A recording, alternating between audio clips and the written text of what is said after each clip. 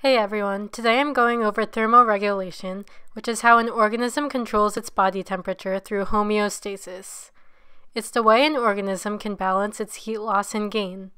This is a great example of negative feedback, as the body needs to be at a certain temperature range in order to function well, or else, well, you'll burn or freeze to death.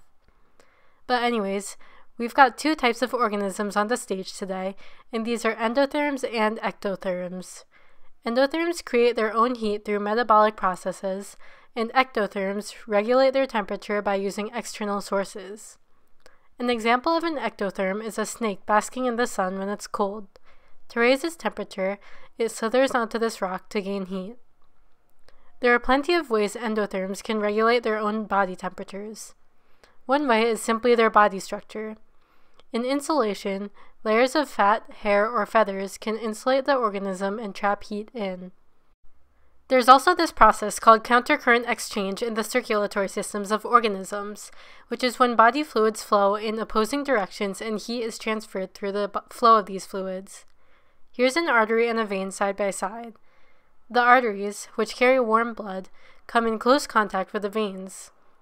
Heat radiates from the arteries to the veins, raising the temperature of the fluid in the veins.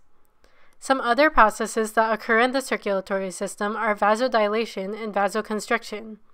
In vasodilation, blood vessels dilate and become wider like this. Blood flow is elevated, and heat escapes into the atmosphere while cooling the organism down. Vasoconstriction is the opposite.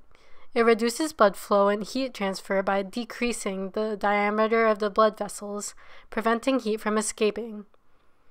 In addition, sweating is also a mechanism of thermoregulation because as it evaporates, your skin feels a cooling sensation. So those are the methods of thermoregulation and the animals that go along with them. Don't forget to ask any possible questions you might have by commenting on any of my videos.